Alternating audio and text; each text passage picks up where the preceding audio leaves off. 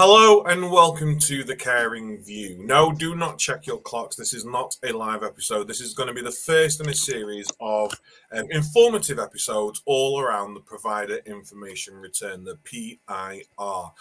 So this is going to be available on our usual podcast channel. It will be available on YouTube, and we'll be sharing it across our social medias as well. So don't forget to subscribe to YouTube, follow us on LinkedIn, Twitter, Facebook, and go and search out our podcast and you'll be able to access it there. I am Adam Pennell, one of the hosts and founders of The Caring View, and I'm joined by my co-host today, Mark Tops, and our very special guest, Tracey Clarke. So I'm just going to come in and say hello both, and how are you both? Great, thank you very much. Yes, I'm good, thank you very much. How are you? I'm good. It's nice to do a pre-record. You know, it's the pressure of live television is taken off us. It's we can make mistakes. We can go and touch up. Obviously, we won't because we're the utmost of professionals. So, like I say, this is going to be an informative session around the PIR and the Provider Information Return.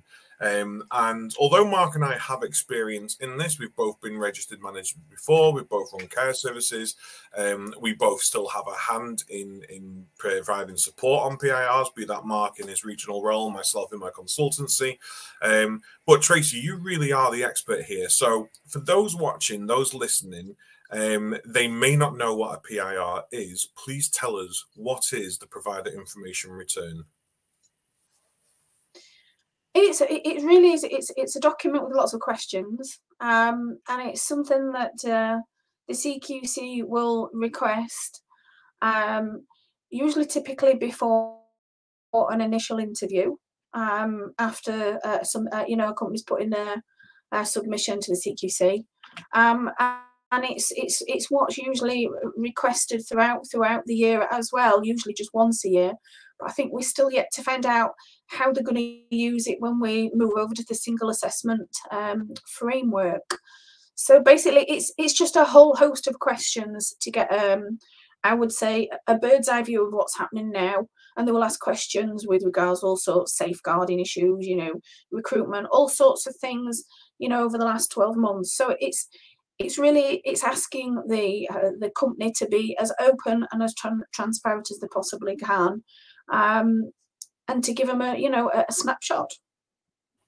Oh, well, I'm so glad I asked you to introduce the show today because I would not have been able to do that justice. So before we get into the nitty gritty, before we get into this full-blown conversation, your top tips and guidance on the PIR, who are you, Tracey? Tell our viewers, tell our listeners, just who exactly are you and what you do?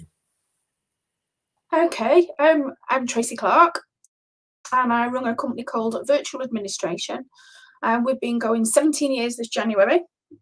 And basically what we started out, we're a virtual PA company that provides admin support to brain injury case managers, domiciliary care and independent therapists. So we sit within health. And we started looking at the CQC about 3 years ago and realised that it's an area that's extremely admin heavy. The amount of paperwork that's involved is ginormous. So we provide the support to registered managers in right from the beginning, hand-holding them, walking them through the registration process, helping them through the PIR, getting them ready for the initial interview, right through to getting inspected. So it's a full-blown, at the admin side of it, and helping them get ready, be confident and evidence-based, ready for their inspection. Thank you very much. Now, over the last couple of weeks, I've seen a lot of managers on some of the Facebook groups message and say that their PIR has landed in their email. Lots of questions about different parts of the PIR, and a lot of kind of people dreading it. But I think we should flip it on the head and change the narrative that actually it's not something to dread. It's a real opportunity for you to showcase all that you do, the strength of your team and the impact that you're having on the people that you're supporting. Yeah. So Tracey, are you able to set the scene? So are you able just to kind of introduce the PIR, the purpose for the regulator in preparation for inspections? Because that's obviously what it was originally intended for.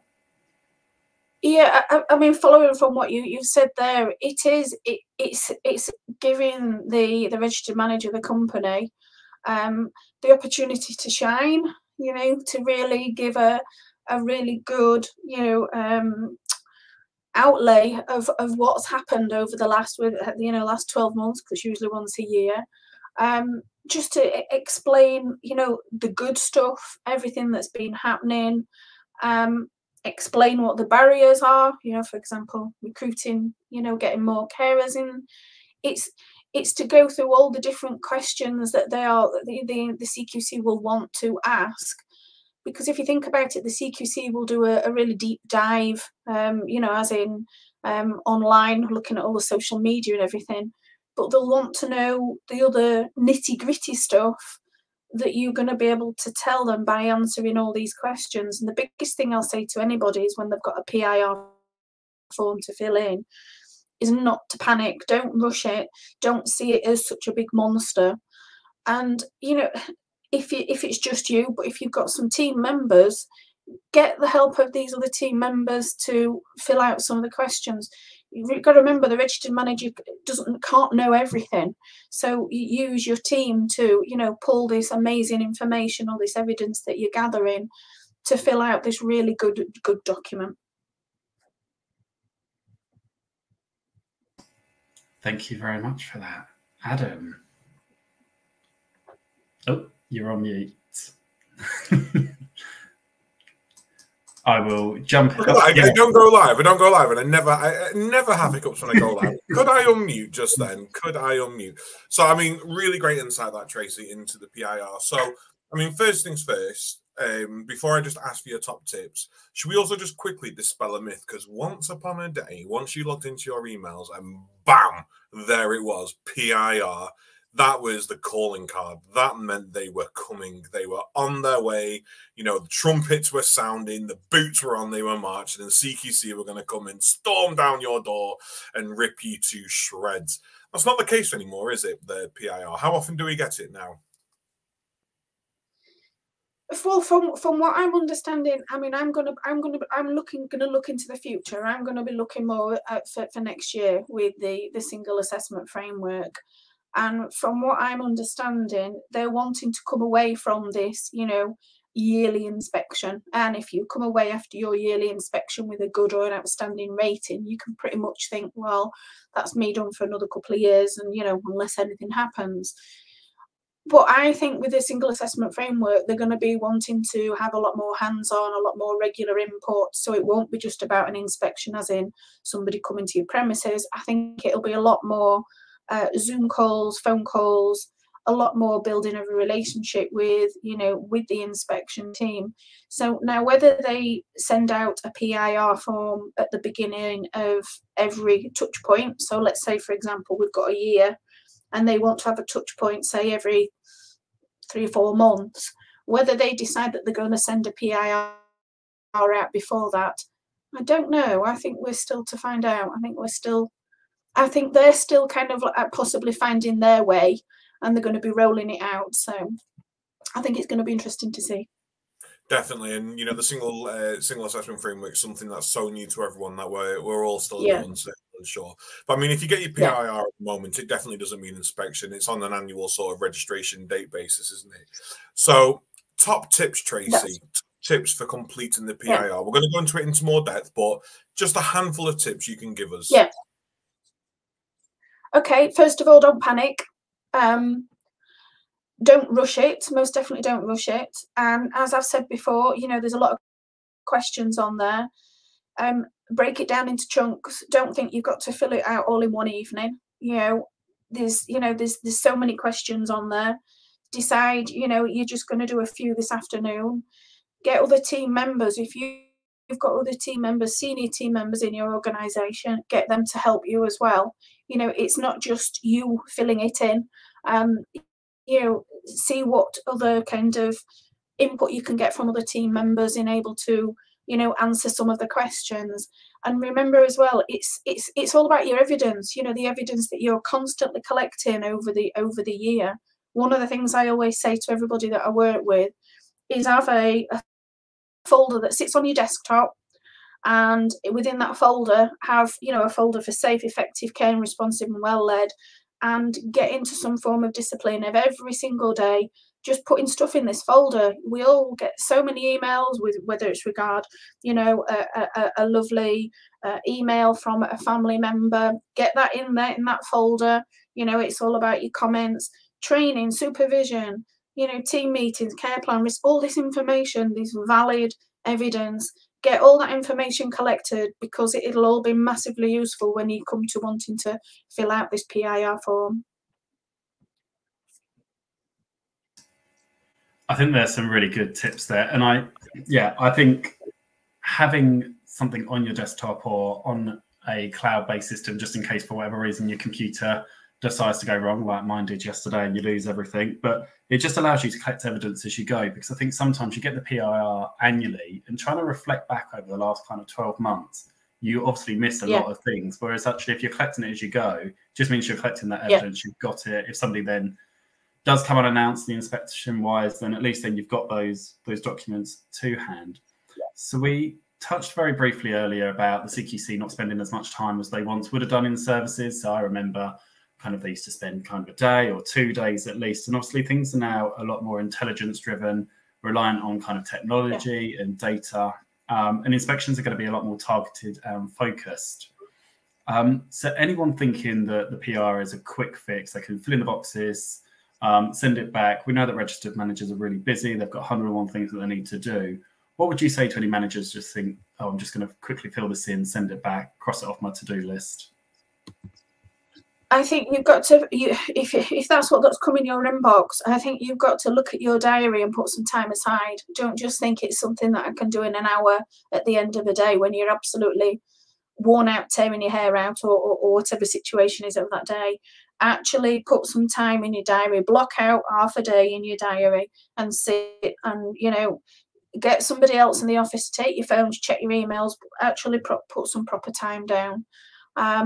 And read through all the questions. What I always say with any form, that kind of a form, read through the whole document first. And it's amazing when you start reading through that document, because you were thinking, oh geez, you know, what they're going to be asking me now.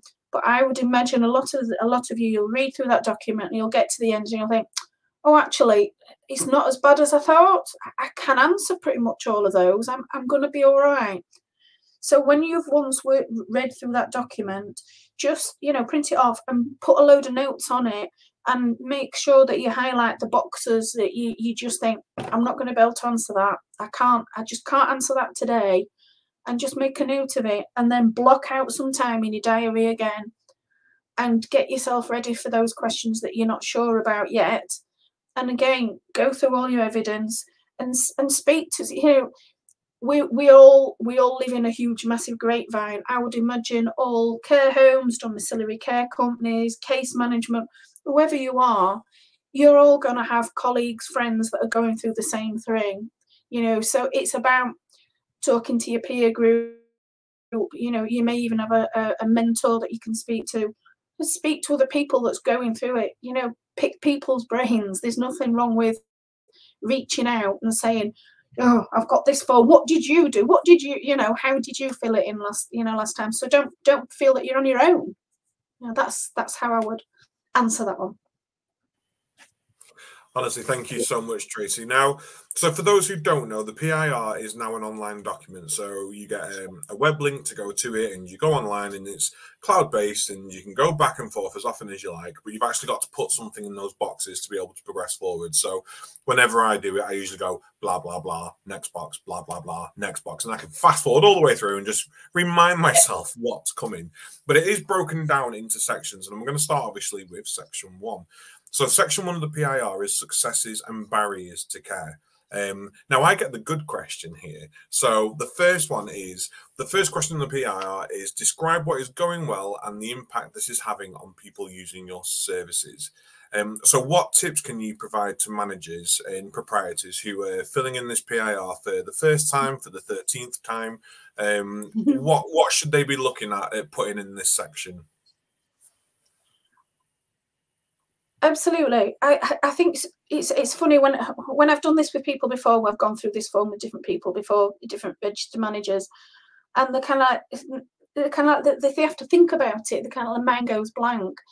So what's the best? What I give them kind of like hints. So I would say, obviously, your obvious ones is your feedback forms. You know, if you do an annual feedback form to your clients, family members, your carers, support workers, any stakeholders, you know, get all this information. So that's your obvious ones, any feedback, and your emails as well. You know, I can guarantee you will get emails from people, from, you know, all different people that are kind of either clients or support workers, saying, you know, giving you some good, really nice comments. Use them as well, most definitely. But think about other stuff as well. Think about things a bit differently. So you might have just recently introduced an online system. You might have just recently brought in, let's say, a new invoicing system. You've introduced Xero or QuickBooks, and it's gone really well, and it's made everything super efficient, everything fast, and the first time you did the invoices, it went really well. And so, I mean, it's stuff like that it's positive. It's a good news story. It's a good news thing to talk about. And what about recruitment session? Recruiting support workers, staff members is damned hard. It is so hard. So if you've just recently, in the last 2 or 3 months, had a really good recruitment session and you've been able to take 3 people on, then that's a goal. That's a really positive. Tell them about it. You know, explain what happened. You know, what it's a good result. And the same with supervision sessions. If you've had a really positive, great supervision session with a team member, you know, showing really out, say the team member's been working with somebody and they've had some fantastic outcomes, you know, this client's been able to really hit its goals, then shout about it, because that's what it's about. You know, you're wanting to show the positives. It's not just about the running of the business, which is massively important, but it's the clients as well. So if you can show, you know, the impact that it's having on the clients, their family members as well, get it down on that paper, you know, on that online form, fill it in. Yeah, I suppose it's something around just remembering not to put down, I hired 3 members of staff because I did this and it was fantastic. It would be a case of, I hired 3 new members of staff through this new service I implemented, which meant that I could provide continuity of care for such and such person because this was their journey and this is how it benefited their life. And it really is that impact focus part, isn't it, that they need to be focusing on now. You're dead right, because you're absolutely right with that, because with a single assessment framework, they're talking about the we statement. So it's not about you, I did this. It's what you did, we did as a company, and the impact it has. So absolutely, definitely. Thank you very much. So the second question on the PIR is describing the barriers that you are currently facing that make it difficult to provide a good quality care to the people using your service. I think this is a really good question because it allows managers to reflect on what hasn't been easy and what barriers are still in place. You know, the obvious one that we'd all straight away think about is the pandemic. So aside from that, what other things would you recommend, Tracey, that managers are documenting in their PIR as barriers? And should they be looking to identify how they'd overcome these barriers at the same time in this section? I think absolutely. If you're going to mention any kind of barrier that you've had to deal with, you should always have a way of being able to document the solution and show it in a good light.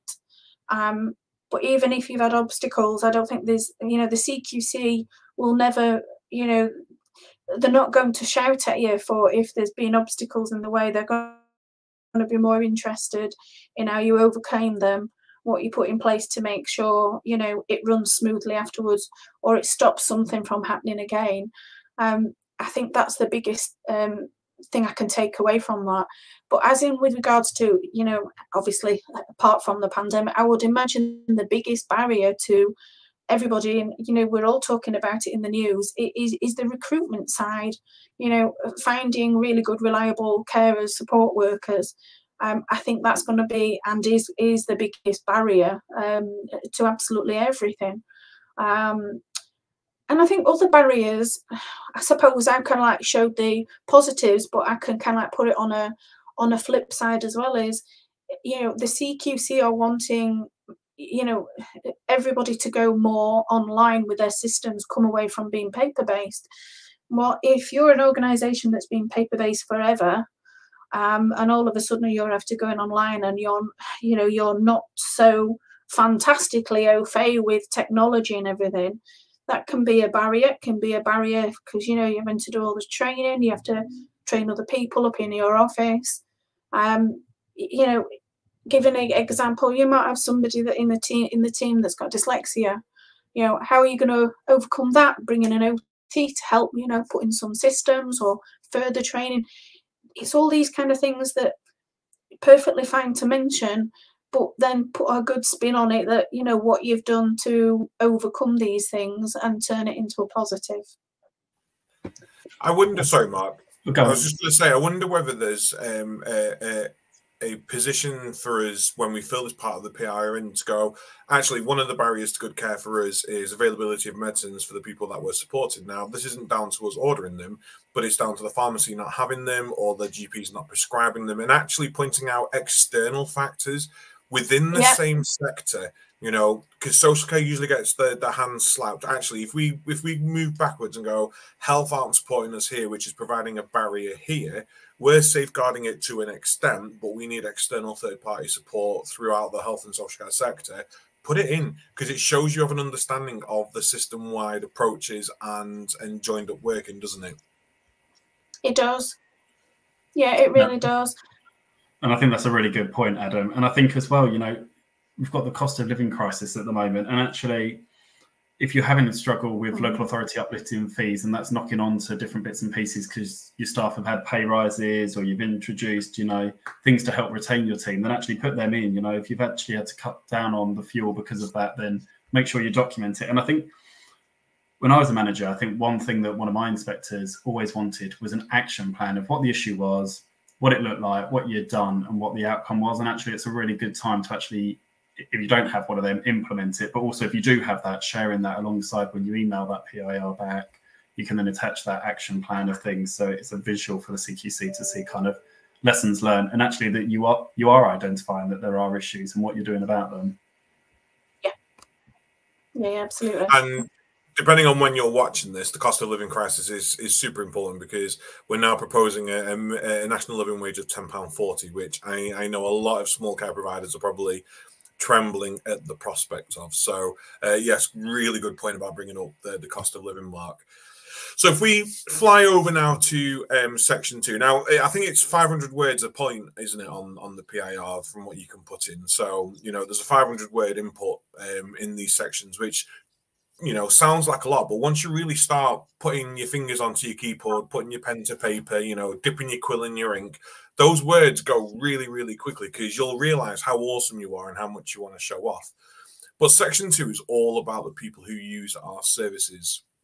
So 2.1 to 2.9 are all pretty self-explanatory from the PIR itself, but do you have any tips around them? I would say, be honest. That's the bit. Be honest and transparent. That's the biggest thing that I'll definitely say. Even down to those questions where it asks, on serving notice to any carers, team members, and the other way around when you've had to give notice as well. The biggest thing that is keeping really good records. If you've had to let somebody go because of an incident, could have been a safeguarding incident, make sure that you tie all ends up, gaps up, don't let things go on a bad note. It's making sure you've got all your paper trail in place, all that side of things, and clearly explain everything. Read your information that you are going to provide to the CQC, and make sure it all matches up and it's very clear. So that's one of the things that I can bring to that side of things. Most definitely. And I think one thing from experience is always be honest. Not everything is good in your service. There are things that are out of your control. There's some things in your control, and not everything runs smoothly. We all know that, working in social care. And actually, Adam and I have been doing some work around CV and tips and bits and pieces. And actually, it's the same as the CV. If you put something in your CV, when you go for an interview, you're likely to be asked about it. So if you're putting something in your PIR that isn't accurate, you can bet your hell of your chances that it's going to come up in the inspection. So 2.10 is around the restriction and the use of restraints, which I know from experience managing care services is often overlooked. I think quite often we do things that are restraints that we don't necessarily see them as such. So perhaps, you know, bed rails, for example, is a huge restraint to somebody, but not something that we would necessarily thinking about. So alongside, obviously, this webinar, there is the CQC PIR guidance as well, and we will share the link in the comments and bits and pieces in a second. But I was looking through the CQC guidance, and I think there's actually some really great tips on this. And it is focused around stopping people going out due to their safety, down to accompanying somebody when they go out, which again, I don't think you would necessarily think about. If you've had to take something away from the environment that could cause them harm, such as medication, any restrictions that are imposed on them, such as visiting or family and friends visiting. And obviously we know that at the moment, definitely in care homes, depending on when you're watching this, that actually, you know, the guidance at the moment for care homes is that restrictions are in place, especially if there's kind of outbreaks. So all those things you need to obviously bear in mind, things like sedating, medications, they're all restraints. So Tracey, what top tips do you have for this section? And also, if while people are completing their PIR, they realise that actually they're doing something classed as a restraint or a restriction, should they be updating the care plan and risk assessment and then filling in the PIR? Or should they be just putting it in the PIR, identifying there and then that they've realised, and then going back to the care plan and being open and transparent? I would say the latter, what you've just said there. Complete that PIR in as in today, as in you're doing it today, and then show that, you know, that you've realised that there is something there that, you know, they're describing as restraint, and it wasn't something that you initially thought was. So again, it's that being honest and transparent, and then update your risk assessment in your care plan and show the CQC that this is what you've done, you know. And if it's something as well that needs to be shared with, you know, the team that's going to have an impact on team, make sure the team are made aware of it. So it's not just in the silo, it's shared with everybody else. Again, it's just down to basic honesty. We're not all walking encyclopedias, and we're all very human. So like what you've just said with regards to restraints, with kind of, you know, the sides of a bed, putting a seatbelt on, all these things that we just take for granted, but could they be classed as restraint? So yeah, just be honest, but don't kind of like, you know, try and cover it up by changing the care plan before, you know, do that afterwards, you know, be honest, and then show that you've made the changes. Don't make anything so that it could easily be covered up and then found out later. Yeah, and that's, you know, that's always the temptation, isn't it? You know, is trying to reactively change things. It can get quite difficult. So we did an episode recently around, I say recently, it's probably beginning of this year now, Mark, it's gone so fast, around accessible information. Now, if you say AIS to anyone in social care, they probably go, I have no idea, I don't know. And they don't realise, actually, a lot of the stuff they do is around the accessible information standard without them even knowing it. So, Tracey, 2.13 of the PIR, all around AIS. What should people be thinking about in their services? What might they be doing already that they don't actually consider to be accessible information standard compliant? And what other things should they be looking at into including here, or actually implementing within their services if they don't do it? Well, I think when people think of accessible information, the automatic thing is, oh, well, I better make sure I've got things available in larger print. Or, you know, if you've got clients that have got a sensory issue, you know, braille, yeah, colour, all that side of things. But I think there's other areas as well. You may have clients where English is their second language. So you know, is it a situation where you may need to bring a translator in, especially if you've got a client where potentially it could be a client that's had a brain injury and it's going through a claim through the court, and there's your deputy involved and solicitor and all that side of things. Then if you've got a client that English is their second language, then yeah, definitely introducing translators will most certainly help. But on a more basic level, I would say the paper-based side of things, it's easier. I always think it is easier to show a client their care plan in paper form, whether it's in a folder. You know, they can read it, they can pick up the piece of paper, yeah, make it large print if necessary. But I would imagine some people we're being asked to move on to online systems, and they're going to be thinking, okay, I've got the care plan, the risk assessment online. How am I going to make that really easily accessible for the client? You know, are they going to be able to have their own login? You know, are they going to be able to see it? You want to be as transparent as you possibly can. So there's all those kind of things that I would say very much covers around about accessible information. Yeah, spot on. And I think the more we go digital now, the more we have digital solutions, our websites, our social media. It's about just making sure that they're as accessible as they possibly can be. Like I say, if you want to know more about accessible information standards, we do have a full episode dedicated to that. It might support you at this part of your PIR. It's only an hour long. It's usually a bit of fun. Skip the first 10 minutes. Usually Mark just waffling with myself, putting the world to rights. But do go check that out. Mark. Thank you very much. I think it's also worth noting that the NHS also did a big piece of work around accessible information standards, and you can find that on their website. And again, we'll share the link as well. But there's some really detailed documents about what they kind of proposed in the NHS around font and text size and bits and pieces. So yeah, do check that out, because a lot of that you're probably already doing in your services and just don't realise because it's just day-to-day practice. So moving on to section 2.15, what specific work have you undertaken in the past 12 months to ensure your service meets the needs of people using your service with protected characteristics? Now, going back to the CQC guidance, there were some great things on their website.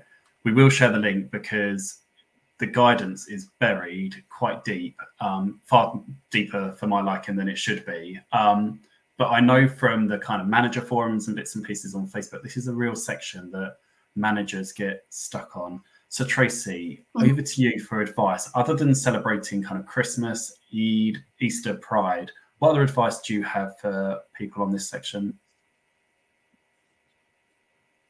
I think first of all, it's speaking with your clients and the family members, learning, finding out as much information about the client as possible so that they get the chance to share, you know, their different characteristics.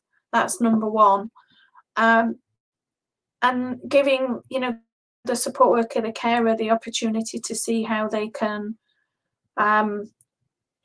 develop, bring out these areas instead of hiding them away, or, you know, enabling them to celebrate if it's part of their religion, part of, you know, if they, for example, you know, if you've got a client and they're in a wheelchair, then, I mean, this is just a off-the-cuff example, encourage the support worker to, you know, if they want to go to the mosque, you know, or to church on the Sunday, yeah, absolutely, take them along, you know. I think it's more finding out about the client, what their character is, what their characteristics are different. It's a really hard question, and I know, like what you just said before, most people will struggle to understand or know how to answer it. So it is more about understanding the client and what might make them a little bit different. Thank you very much. And I really think this is one of those questions where, as you said earlier, Tracey, that you need to go back to the people in your teams that are kind of on the floor, working with people day in and day out, because they're really going to know actually what changes have been made. And thinking about kind of from experience, you know, it might be that you've moved somebody's bedroom, you've moved them from one floor to another because of mobility. You know, looking at my kind of job now, you have people with purpose-built equipment and bits and pieces. And you've touched on kind of the religious elements of care and actually making sure that people have that real preference and choice around the people that are supporting them with their goals and aspirations. And I think, yeah, definitely go and speak to your teams on this one, because they're going to really know how you're making sure that people's needs are really being met.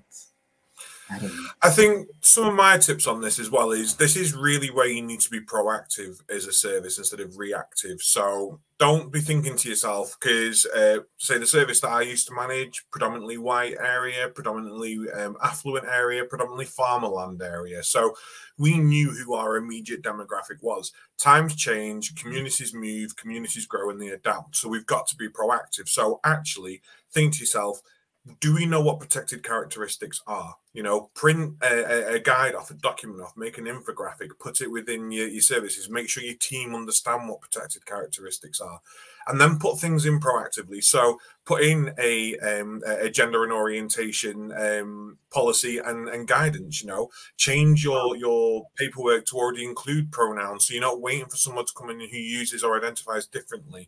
You don't want to make people feel like you're doing things for them. You want people to feel like they're included from day one.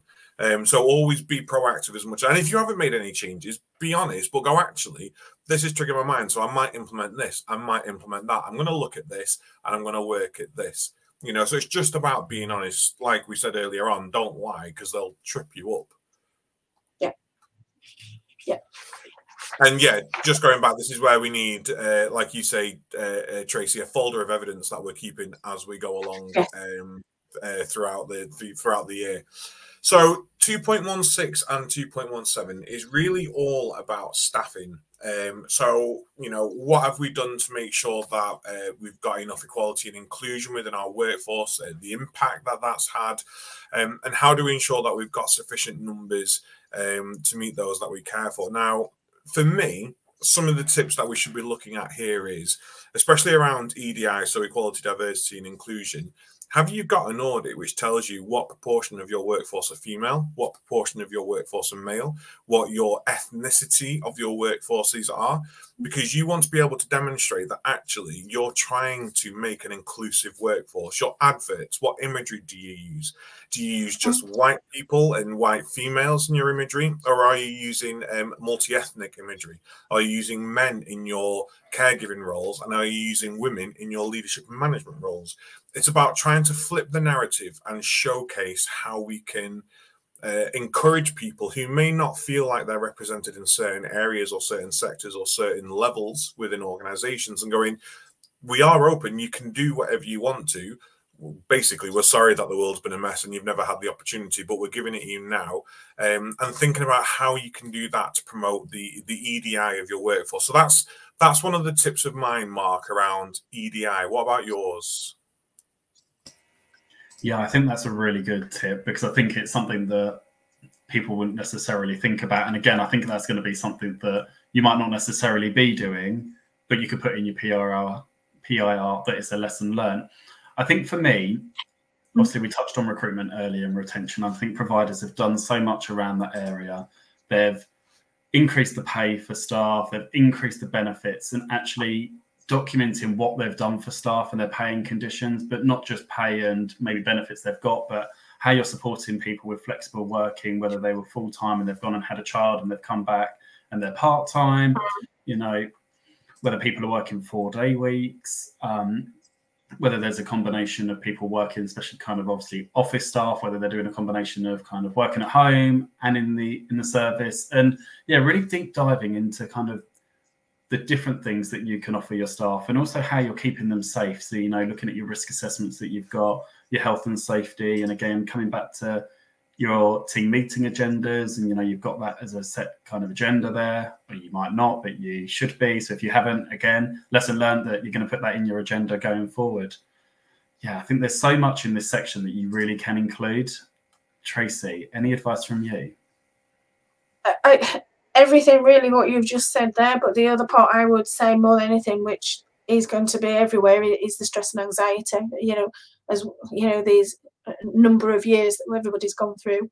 I think that's another side of it as well, is recognizing stress, anxiety. having that open door policy so that, you know, your team can come to you and be honest and say, you know, I am really massively struggling with this, you know, and being able to, if you can't offer it there and then as they stand there telling you, to try and come up with a way of being able to make things easier for them, put something in place, you know, even if it's just as a very small change, and having more contact. You know, it's about that open door conversation, and more especially being aware of, you know, stress, depression, all that side of things. I think we've even down to, and I'm most certainly a prime example of it, and it's in the media at the moment, is us women in the menopause. You know, us women having hot flushes and brain fog and everything like that. It's kind of like all those areas of trying to be mindful and being able to recognise things, and at the same time letting your staff know that they can come and knock on your door and say, I'm having such a rotten day today, you know. So that's my part on that one. I think there's also something to be said around all great tips, and definitely around the menopause. Slight plug, we have got an episode on that with Miss Menopause herself, if you want to go and check that out. Some really great workplace tips there. But I think there's also something around making sure that we don't use a one-size-fits-all model. So please do not shout at me when you're watching this back, everyone who goes, but we do this. Offering birthdays off as an organizational-wide rule is fab for those who celebrate birthdays. We have religions, we have communities where birthdays and anniversaries, you don't do them. It's not an actual thing. So if you have someone, say, from the Jehovah community joining your workforce, and actually one of your company perks is birthdays off, you've automatically isolated them from a company benefit. So what we need to be thinking about is actually, once you apply and you're successful with us, you tell us what dates throughout the year are important to you, religiously, personally, community-wise, and we will work to make sure that you have those off. So it could be that you celebrate Kwanzaa or Diwali or Hanukkah or, you know, anything like that, and guaranteeing to these people that actually you can have those dates off, you can have those times off. And not just saying if you don't have kids, you're working Christmas, because people who have kids need to have Christmas off. It's about being fair, and it's about having that holistic approach. And there's so much, when you actually sit down and think about it, you can actually go, oh, actually, yeah, I didn't realize that. You know, and it's the birthday one that does me. It's offering everyone birthdays off, instantly isolates. I mean, I'm not saying I'm there yet, but I'm going to get to an age one day where I don't want to celebrate my birthday and actually want to ignore it. I probably work through it to pretend I'm a year younger still. So from the EDI aspect of things, we do have how we manage our workforce numbers and how we make sure we've got enough people to do the work that we're doing. Now, I'll come from both sides. It used to be home care, used to be residential care. I found home care a lot easier because you booked out care visits, you booked out your hours and your care hours, and you needed enough people to cover those hours, plus holidays, plus anticipated sick leave. So you could go, actually, I've got 500 care hours, so I probably need 700 carers hours because I've got to take into account holidays, etc., etc. And you can have a formula that may help you do it. In the care home, it's very much a case-by-case basis, because you could have a 20-bed care home where everyone only really requires one person to support them and assist them. And then 4 months later, half of your people living with you in your home might require the assistance of 2 people, which instantly increases the number of people you need to be able to provide good quality care. So it's fluid. So my tip here is really find something that you can use like a tool, develop one yourself. Mark and I might try and do it for you and provide something. But try and look at how you do your rotas to show that you assess them fluidically. Is fluidically a word? Fluidly along your journey, because 1 month you might need 20 carers, 1 month you might need 30 carers. You need to be able to evidence that to show that you're not actually short-staffed based on the demand and needs of the people you're supporting. But Mark, you're a regional. You are a big shot regional at the moment, so staffing, I'm sure, is on your mind a lot of the time. So how do you manage numbers? Yeah, I think obviously reablements are very similar to home care, so I think you never stop recruiting, because I mean the demand for reablement outweighs kind of what we can provide at the moment, and it always will do. The same as home care, there's always going to be that demand. But I think it's about what recruitment processes you've got in place to make sure that actually they're safe and they meet kind of the requirements of the CQC, but also, you know, UK law. I think it's about actually matching people to the skills that people need. So obviously where I am, it's obviously very kind of, a lot of it's healthcare tasks. So actually need to make sure that staff are upskilled in managing stomas and pegs and bits and pieces. And again, you know, if you're working in nursing, you know, your nurses will be doing this kind of thing. In learning disabilities, you're going to need to have those skilled people that can, you know, support with challenging behaviour and have that training. And I think actually when you're completing your PIR, it's looking at how you evidence that you've got staff per shift that have that knowledge and the skills. And also you take into account kind of preferences of people, you know, actually whether they want their personal care done by John or Sandra or whoever it is, and actually really homing in on that detail to actually evidence that you're meeting people's needs. And I think in home care, kind of touching kind of historically from experiences, you get a lot of people that don't want a male or don't want a female, and actually whether you've got that in your care plan and how often you do meet that requirement. And obviously it's very hard, especially with sickness and annual leave, to make sure that you're doing that 100% of the time, but just evidencing where you can, what you're doing. And also I think be honest, like we've said throughout, be transparent, identify where you could be better and what you plan to do to become, you know, better at that particular area with your staffing. Tracey, any advice from you? Pretty much everything where you've really said there. You've pretty much covered it all, really. So.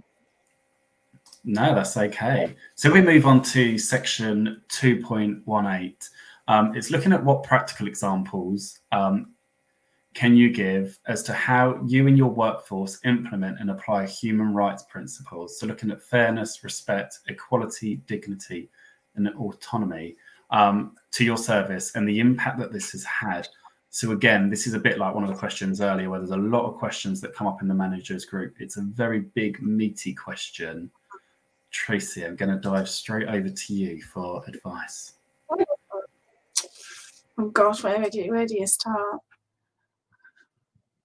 I'm going to bounce this one back to you because right off the top of my head, I'm going to let you go for it first, and then I can come in.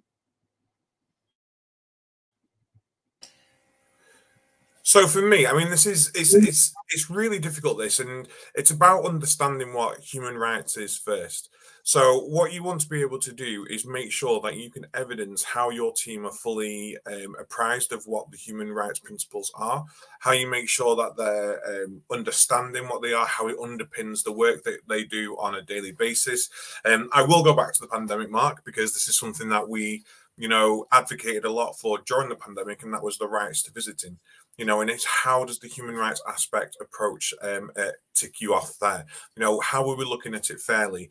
If someone wants visits, if someone doesn't want visits, how do we make sure we meet both of their needs in the most fair way possible? How do we respect that someone doesn't want to get COVID, but that someone also wants to see their loved ones? And it's how do we implement risk assessments? How do we implement organizational procedures? How do we implement staffing procedures to meet those needs? Again, it comes down to, you know, your dignity, your equality, your autonomy on these sort of things. So wanting to make sure that people are living an independent life as possible, that's absolutely fine. Does everybody need a pressure sensor mat in their bedroom? You know, they are a go-to for a lot of care providers, and a lot of care providers will have them underneath every single bed or every single chair to make sure that they know when someone's up in their bedroom. But it's a form of monitoring. And actually, do they need that? Do their needs represent that they need to have that level of monitoring? There's care softwares out there nowadays where it's so easy to build people's care plans at a click of a button, and before you know it, every single care plan looks the same. Everyone's on a fluid watch, everyone's on a nutrition watch, everyone's on a bowel movement watch. And actually, do they need to be? You know, is that dignified for that person? Is that actually looking at their care plan holistically, or as a sort of standard one-size-fits-all model? Simple things like knocking on the doors, making sure people are just aware that that's part of your procedures. It's someone's home. Knock on the door. Is everything okay? Can I come in? You know, am I okay coming in? You nip out to go and get something to bring something to their bedrooms. You do it in a dignified way. You don't want to walk around the corridors holding a pad so everyone can see what you're doing. You know, take a little bag out of the bedroom with you, you know, a little bedroom bag. And if you need to go and get something from somewhere because there's not enough storage, we all know homes aren't always fully adapted. You're doing it in a dignified way. Don't shout across the lounge, do you need to go to the toilet? Because is that really dignified, you know? But it's not just about, it's not good enough just to say that we don't shout across the room, do you want to go to the toilet? What you want to be putting in this section is how you evidence how you're supporting people, so it promotes their dignity, so it promotes their autonomy and the positive impact it's had on them, and the reasoning and the understanding that you've got behind it. And I think that's really what they need to look at here, is making sure you fully understand, first off, what fair means, and making sure you understand why you do what you do. Mark, reablement wise, obviously things are slightly different. In home care wise, things are different to, say, residential, where the majority of my expertise are. So what would you say around this? I think absolutely you've kind of hit the nail on the head. You've raised some really great points. And I think even in home care, it's still exactly the same. And, you know, you're probably not shouting across, well, if you are shouting across somebody's lounge, it's probably just to them. But yeah, being mindful, you know, if you're looking after somebody who lives with, you know, their family, or they've got grandchildren in the house, is actually making sure that their dignity is intact, and that, you know, privacy is still such a major factor. I think it's also making sure that actually you're aware of, if that neighbour who, you know, comes in every day to support is there, that actually you're still very conscious of actually what you're saying in front of them, because actually it's still information on a need-to-know basis. I think this section, I just went onto the CQC website because there's a lot I could say about the CQC, but actually when it comes to the PIR, they seem to have got it to a T now. There's so many resources on their website. They do take a bit of digging around on their website to find, and quite often it's easier to kind of Google and then you have to go through the website through to the link that way. But they've got, it was updated in May of this year, so not that long ago, but outstanding and good practice examples. So they've got on this document 9 examples that they've seen in services. So it's around committed leadership. So leaders and managers are committed to equality and human rights, and it starts at the top and it flows all the way down to the frontline staff and their work. It looks at kind of the training. And I think when we touch on training, it's good to remember actually that all our staff should be trained in equality and diversity, but also that Skills for Care have some really good resources to support in this area. I think it's around commitment to improving the equality and human rights, what partnerships that you've had with people, whether that's the people that are drawing on social care, whether that's your health colleagues, whether that's commissioners, and that you've got a no blame culture, but actually a learning culture, and actually you want to move the service forward. You're curious about how you can learn, and you're looking for the next thing. It's about taking positive risks. And another plug for another show, we have done a show on positive risk taking, but I think especially kind of my experience, especially in learning disabilities, I think risk assessments, we are risk adverse, and I think sometimes they do really restrict people, but actually, yeah, get positive risk taking, make people, you know, have a good quality of life. Back over onto the CQC website, they also did a study in 2018, but interestingly, just having a quick look, they updated it again in May of this year. Now, I'd love to know why they don't share these kind of things in their newsletters as opposed to webinars about their leadership team and bits and pieces, because I think these are really good tools that managers would really benefit from, and why they're hidden in their website is beyond me. But they've got business cases on here, they've got economic cases around health and deterioration in people, legal cases. There is, yeah, we'll share these links. I'll make sure I don't shut them, and we'll share these links. But there are some really good tips and tools to draw on the CQC website, so I will give them that. And a lot of this might be repetitive. You know, you might sit there and go, well, actually, I support the autonomy of the people I support because all of my documents are click to read. So you click it and it reads out loud, so they can go into their bedroom and they can sit down and listen to it themselves without someone sitting there telling them what it says. So our service satisfaction questionnaires are click to read and then easy read for them to complete themselves. That gives them the autonomy and the privacy and the dignity to do it in their own time. So that's a tick when you come to human rights, but it's also a massive tick when you come to accessible information standards. So have a look at the work you're already doing and figure out to yourself, actually, can any of that be interwoven here? can I use some of the stuff that I've already done and pull it in here and underpin that in the human rights aspect?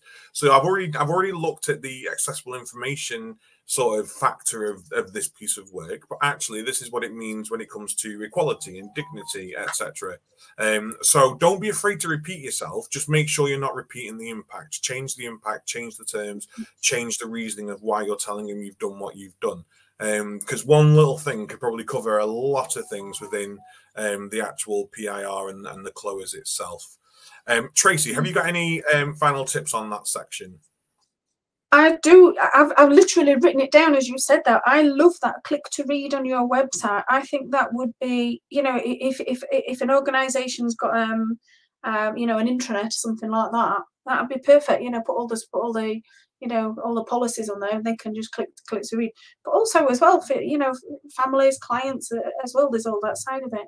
But the other thing I just wanted to add, because I know throughout this podcast, you're looking a lot at the CQC, you know, what's on the CQC.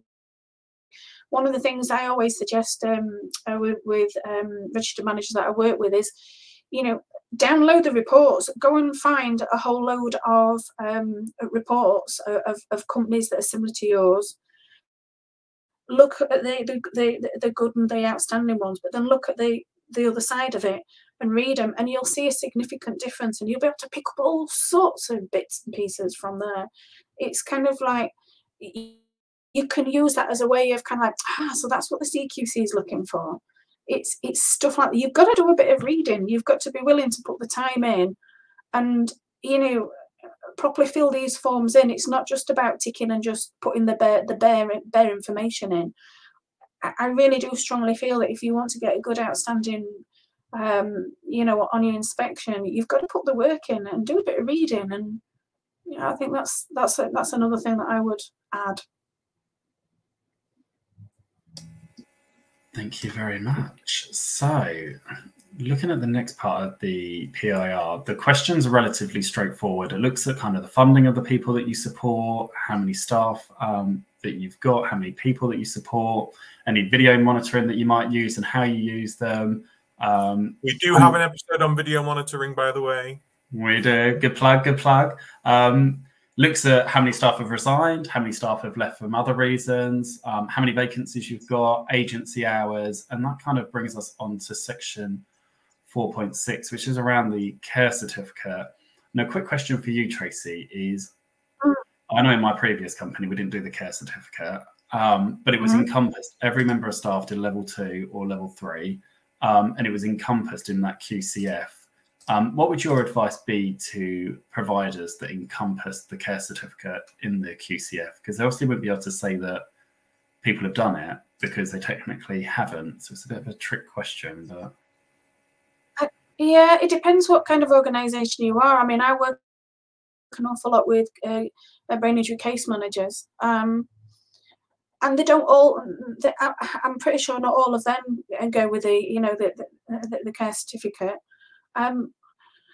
It all depends. Like I say, it all depends on the organisation that you're with. But one of the things that I will definitely say, I think over the last few years with the pandemic, everybody's gone mad for doing everything online, and I think having too much training online, it is great so far, but you need to have a mix. You need to have some face-to-face stuff as well, and also if some of the training involves it's a little bit more bespoke. So, for example, some of our brain injury case management clients, the support workers might need to have some one-to-one training with a nurse if the person's peg-fed. Or, you know, they might have a rehabilitation physiotherapist and they've got an exercise program. So the physio will work directly with the support worker to show them so they can continue the rehab program with them. So, yeah, definitely the main qualifications, but there's a lot more to it than that. I think I'm a sucker for audits. I love audits. I mean, when I tell you, I audit my audits. So when I used to be a manager, I would have a ton of audits, and then I would have the audits of the audits, and then I would audit my impact of the audit. So I love data. I love data, and I think what's essential when it comes to training in your services is only you know what training you need.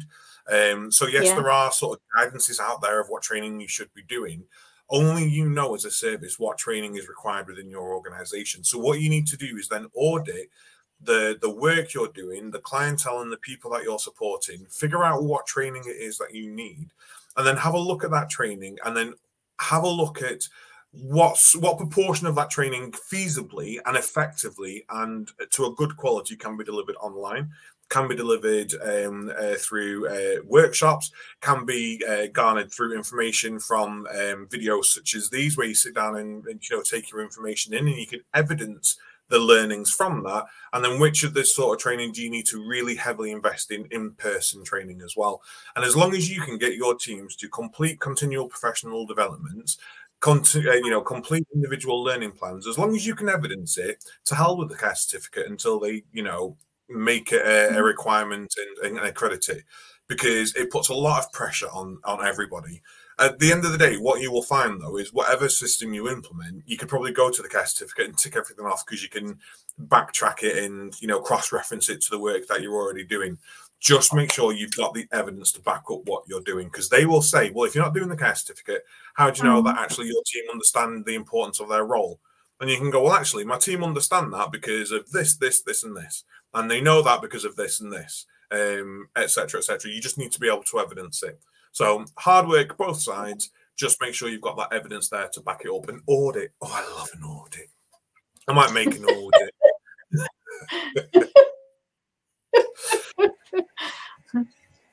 It can be on our it can be on our to-do list, Adam, to add an audit of an audit of an audit and say, watch this space. Go on, Adam. No, I was going to say, so I mean, we're an hour into this now, and I know how hard it is to be able to watch a podcast or listen to a podcast for X amount of time. And sometimes it's easier to pause and go back. I know YouTube might not always do that for people. So I think now's a real good time for us to go. Brilliant part one to this introduction of what a PIR is. We're not sitting here going, this is what area of the Chloes you should be looking at, because again, framework and everything's up in the air at the moment. This is just a basic, here's your sort of introduction to the PIR. Have you considered this? Have you considered that? Thought provoking, mind jogging, jump starting sort of podcast to really help you along the route. We know not everyone listening to this will be a residential home. Not everyone listening to this will be a home care service. We will have nursing homes. We'll have supported living. We'll have extra housing. Heck, we may have dentists. We may have GP surgeries. We may have hospitals, but we are predominantly social care focused on this. So again, this is just an introduction to it. This will be part one of this episode with Tracey Clarke, and we will be back for a part two. We'll put them both up together. We're just going to make it for ease of viewing for you. So Tracey, for part one, thank you so much for joining us. Mark, any final words before we disappear and prepare for part two? I think for me, it's just be completely open, be transparent. Like Tracey said earlier, utilize your team around you, utilize any deputies, your seniors, the frontline care workers, your domestic staff, your cooks, utilize everybody, and the only thing I would say is, obviously, it is a web link, so be careful who you share that link with, because if there's multiple people in that link at the same time, it won't save. So I would definitely recommend doing it on a Word document so you can copy and paste it in, just so that you don't lose any hard work, especially if you haven't got a hard copy. But no, I think it's been an amazing first session, and I've been writing lots of notes, and I hope, we should have reminded people to bring a notepad, so we'll make sure we do that in section 2. So thank you. Tracey, any final words before we prepare for section 2 of this? I think it's been a really good session, some really great questions on there. And here, I mean, some of the topics you could spend a whole session on, like which you guys have already done. I think I can't say enough, registered managers, they've got such a massive responsibility. They can't work in silo. They need to, you know, work with the team. They need to involve people. It's like, you know, having, you know, a champion. You could have, you know, nominate one of your team members to be the GDPR champion. It's bringing everybody together, and it's great for building momentum and kind of, you know, involving everybody. Everybody can feel as though they've got a little bit to share. It's just a good way of running a business. Thank you so much, Tracey. Well, we will be back for part 2. I mean, we're going to really focus on the commissioners and partnership side of things in part 2, as well as quality assurance and risk management. Yes, that does mean more audits, and I do love them. And obviously, the favourite question of everyone else is anything else, which, you know, isn't really a required. So everyone's really tempted to skip past it. I'm going to say don't. There's a lot we can put in anything else. And I think what we'll also do is we'll have a look at how the PIR for the community differs from the residential, just to bring in some of those aspects for you as well. But I think until then, thank you so much for joining us. If you have enjoyed this, do give us a subscribe, follow us on our social medias and our podcast, and we will be back with you for our PIR part 2. See you later, everyone. Bye.